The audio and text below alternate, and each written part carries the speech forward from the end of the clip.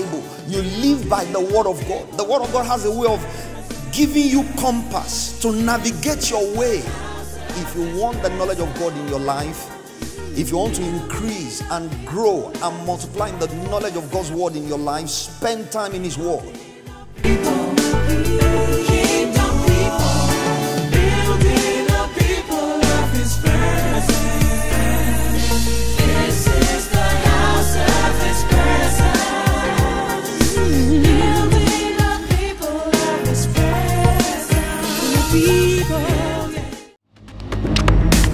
Hello friends, I want to recommend this book. It's a powerful book that just came off the press, authored by us.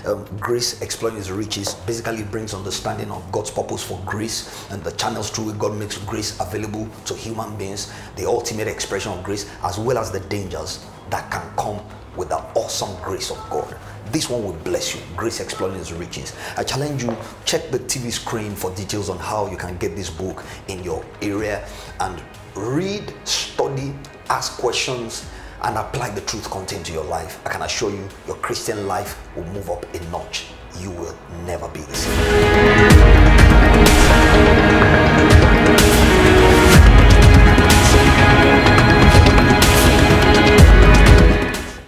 Today I'd like to look we look at it from the context of family, the family blessing, but I want us to see it on a broader scope as it applies to the believer.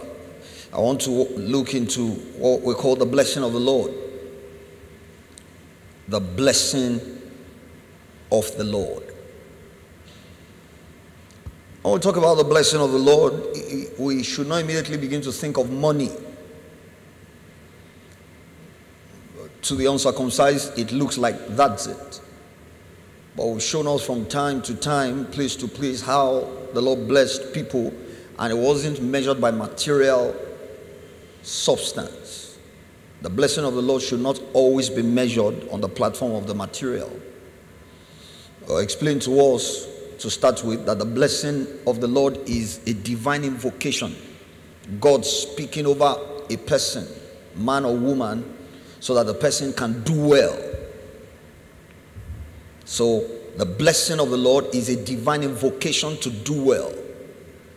It's a divine enabling so that the light of God, and when we talk about light here, it's not physical light, it's spiritual light, so that the light of God may shine upon a person and upon his or her affairs. When the light of God shines on your life, on your affairs, on your path, you create an enabling environment for God to operate freely, for the resources of heaven to flow freely, for the forces of God to be easily activated into operation. We've highlighted in recent teachings from Colossians chapter 1, I think it's verse 12 or verse 13, where it talks about that we are partakers of the inheritance of the saints in the light. So when we talk about the blessing of the Lord is that divine enabling for the light of God to shine on a person and on his affairs. The Bible tells us about Jesus, when you read it from John chapter 1 and verse 5, he said, in him was life, and the life became the light of men, illumination for human beings, and this light shines in darkness, and darkness could not comprehend it. This light shines in darkness, and the darkness which is an enabling environment for demonic forces to operate, bad things to operate, satanic agents to operate, curses to operate. Curses find an enabling environment to operate in a person's life where there is darkness, where the light of God is not shining. When the light of God shines, you become a partaker of the inheritance of the saints in the light. No matter how forceful and powerful the devil is, his operations and might are enabled in an environment of darkness where the light of God is not shining. Where light for a child of God can come in the form of understanding.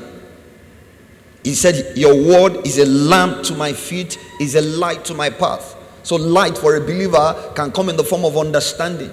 Understandest thou what thou readest? And the King James, Philip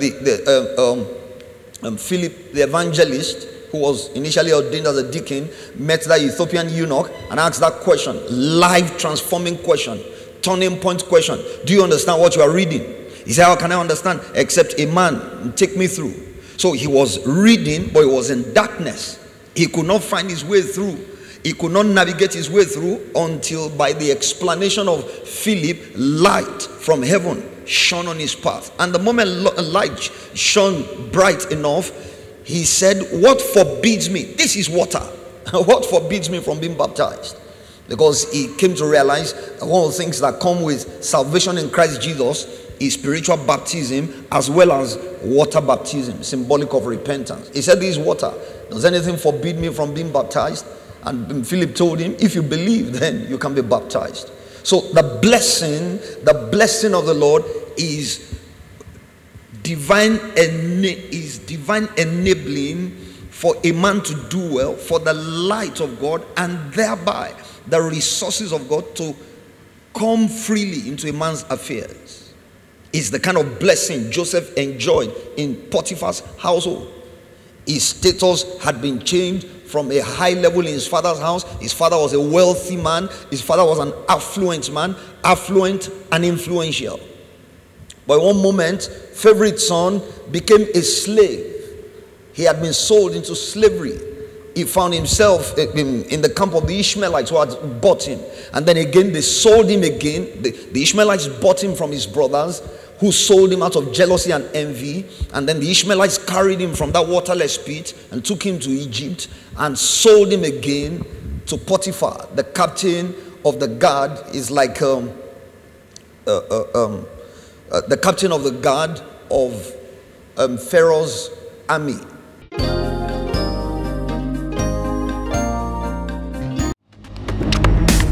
Hello friends, I want to recommend this book. It's a powerful book that just came off the press, authored by us. Grace Exploring His Riches basically brings understanding of God's purpose for grace and the channels through which God makes grace available to human beings, the ultimate expression of grace, as well as the dangers that can come with the awesome grace of God. This one will bless you. Grace Exploring His Riches. I challenge you, check the TV screen for details on how you can get this book in your area and read, study, ask questions, and apply the truth contained to your life. I can assure you, your Christian life will move up a notch. You will never be the same.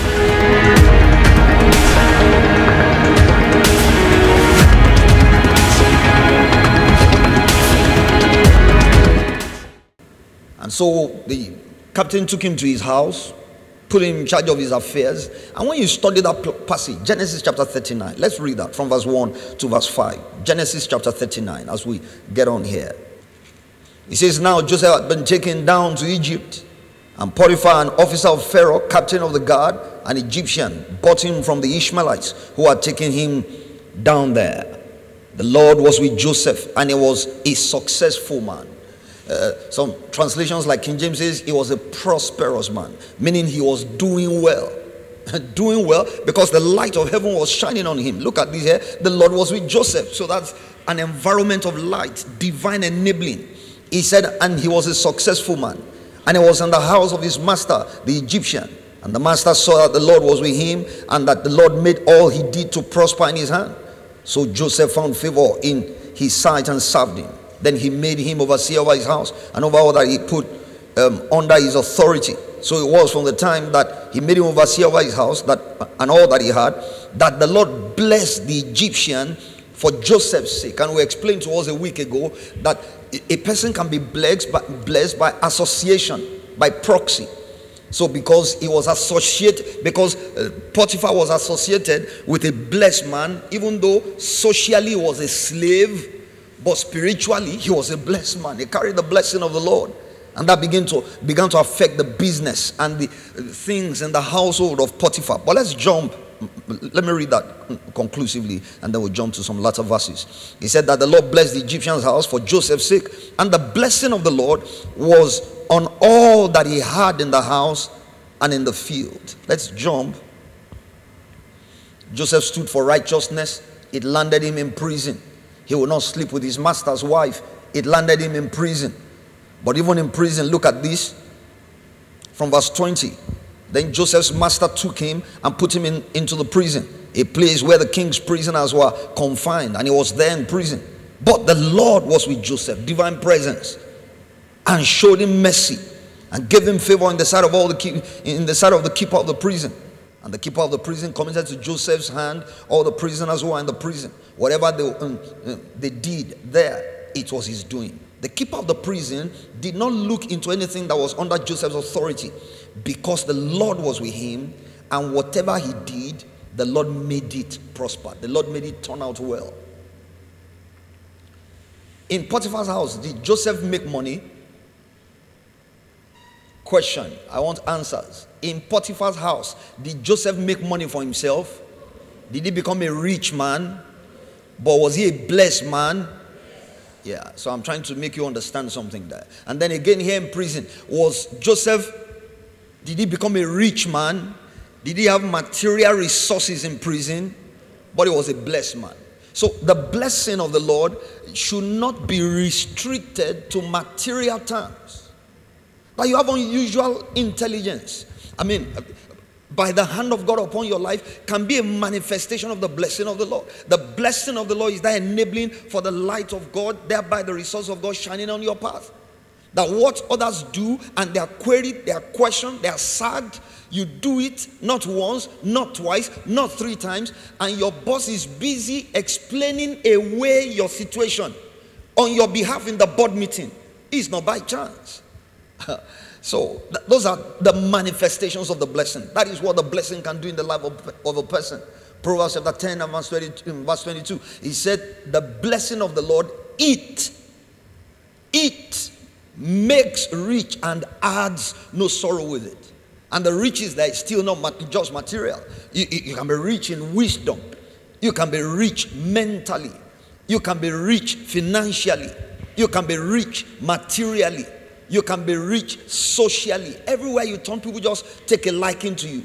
Everywhere you turn, it's like people have known you for years. Even where they meet you for the first time, they are eager to do you good. The blessing of the Lord, a divine enabling to succeed, a divine invocation to fare well. That anywhere you turn, light is shining on your path. Light is shining on your fortunes. People just want the best for you. When a man's ways please the Lord, he makes even his enemies to be at peace with him. Praise God. Praise the Lord. Yeah, so the blessing of the Lord is also a divine enabling for a person to conduct his affairs in the light. And light in this context is spiritual light. In him was life, and the light became the light of men, and this light shines in darkness, and darkness could not comprehend it. When you carry the blessing of the Lord in your life, it should manifest in various forms. Wherever you go, it should not be restricted to a geographical location. It should work for you anywhere you go. Because if God cannot be restricted by geography, then his blessing on your life should not be restricted by geography. It should not be a culturally relevant, a culturally viable virtue. No. Irrespective of location, irrespective of geography, irrespective of function, irrespective of environment, irrespective of what surrounds you. Remember when we were explaining about the blessing, we said a blessed man can manifest the blessing even in a cursed environment.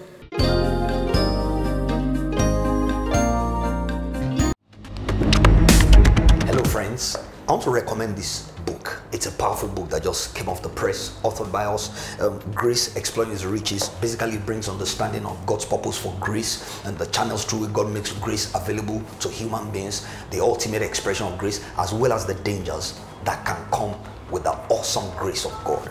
This one will bless you. Grace Exploring His Riches. I challenge you, check the TV screen for details on how you can get this book in your area, and read, study, ask questions, and apply the truth contained to your life. I can assure you, your Christian life will move up a notch. You will never be the same.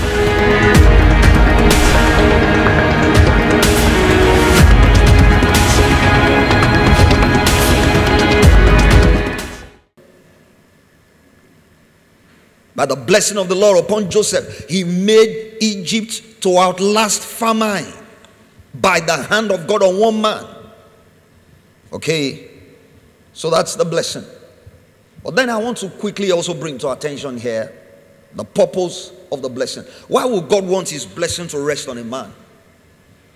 He made it to rest in a dimension on the first family, Adam and Eve. The Bible says he made them, he created them, and then he blessed them by saying to them, that was the invocation for them to fare well. And we explained on 3 dimensions: be fruitful, multiply, replenish the earth. Capacity to bring forth, capacity to increase what you bring forth, capacity to replace what you bring forth that is exhausted. Fruitful, multiply, replenish the earth. And what's the purpose of the blessing of the Lord? Why will God place his blessing upon a man, upon a family, upon a community, upon a nation? Why will God say, of all the nations of the earth, Israel, you alone have I known? Why will God tell the nation of Israel, if you diligently observe to do my words and diligently hearken to my voice, I will bless you in every way in the midst of all the nations. I will bless you going out, I will bless you coming in. What is the purpose of the blessing? You want to be blessed spiritually, you want to be blessed socially, you want to be blessed by the Lord, manifesting your finances, blessed by the Lord, manifesting in your social advantage. What is God's mind? If we will understand the purpose for the blessing, we need to recognize it is not a human purpose. You might have asked for it, I will come to that in a moment, or God sovereignly brought the terms to you, I want to bless you. But these are the terms of the blessing. These are the terms and conditions that apply. You know, when you want to get some things, you want to get some tickets, and then they tell you terms and conditions apply. Likewise, the blessing of the Lord. I will come to that in a moment. But what's the purpose? The purpose of the blessing of the Lord when it comes upon a man, manifesting in any form, is so that that man may represent God, enabled by God to fulfill God's plan on that man's life, that God's plan for that man's life. So if the blessing of the Lord is manifesting in your life, for example, financially, God has a purpose for it, that you may represent him in that field. If the blessing of the Lord is manifesting in your life, and everywhere you go, everywhere you turn, you do well, you prosper, God has a purpose for it. It is so that you represent him in the areas where that blessing is manifesting. God does not bless us so that we show off. God does not bless us so that we brag about it.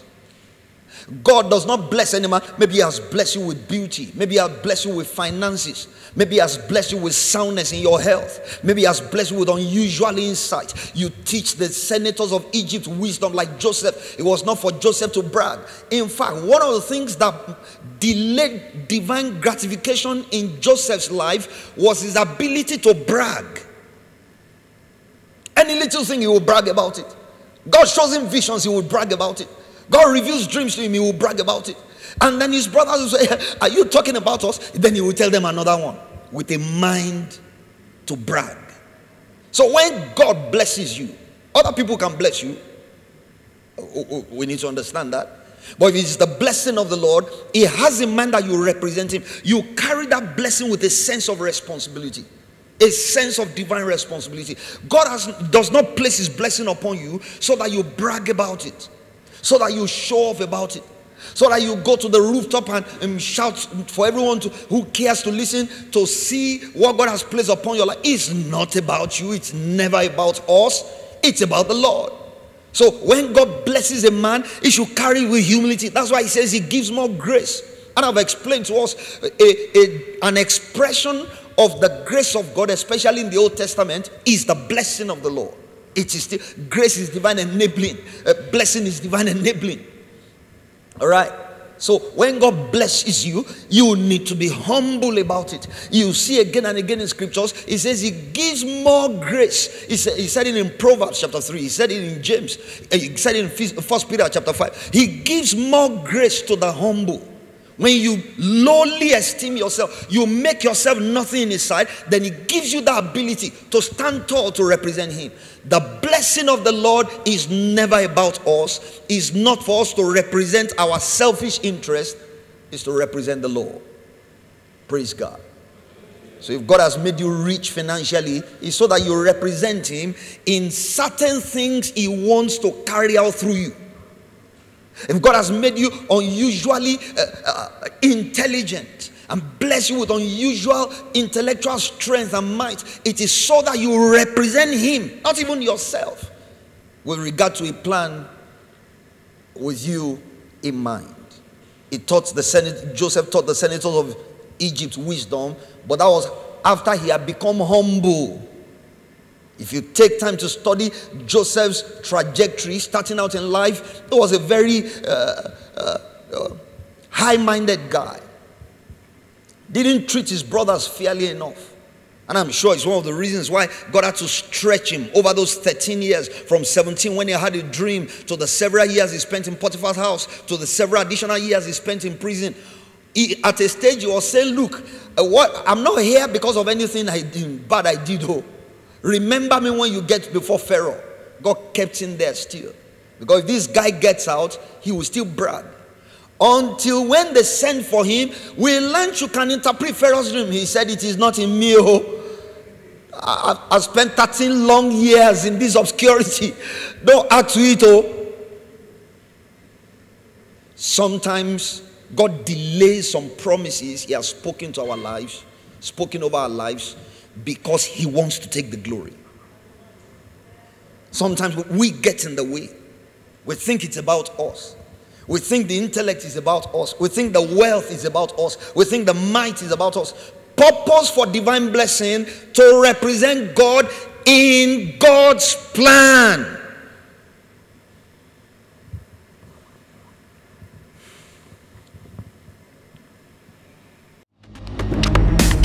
Hello friends, I want to recommend this book. It's a powerful book that just came off the press, authored by us. Grace Exploring His Riches basically brings understanding of God's purpose for grace and the channels through which God makes grace available to human beings, the ultimate expression of grace, as well as the dangers that can come with the awesome grace of God. This one will bless you. Grace Exploring His Riches. I challenge you, check the TV screen for details on how you can get this book in your area, and read, study, ask questions, and apply the truth contained to your life. I can assure you, your Christian life will move up a notch. You will never be the same.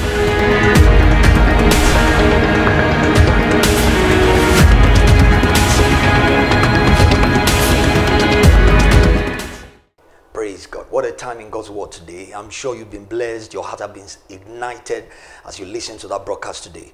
But I'd like to challenge you beyond being a casual listener, a passive Christian. I want you to become a passionate follower of our Lord Jesus Christ. Think on these words you've heard today, and take them to heart, search the scriptures if these things are so, and live by them, and live for Jesus. God is looking for vehicles. God is looking for vessels He can fill him with Himself and demonstrate Himself and release His glory upon the earth today. But will He find you? If God can find you and use you, He will use you to do some things on the face of the earth. He will first of all transform you and then use you to transform a generation, transform the society. I want to challenge you, dear friend and brother and sister. Let us live by these words. Let us raise a new generation for our Lord on the face of the earth, and the Lord will be pleased thereby. Until another broadcast, remember, Jesus, the Son of the living God, is coming back again. May we see Him. May we follow Him. May we worship and serve Him. God bless you. Amen.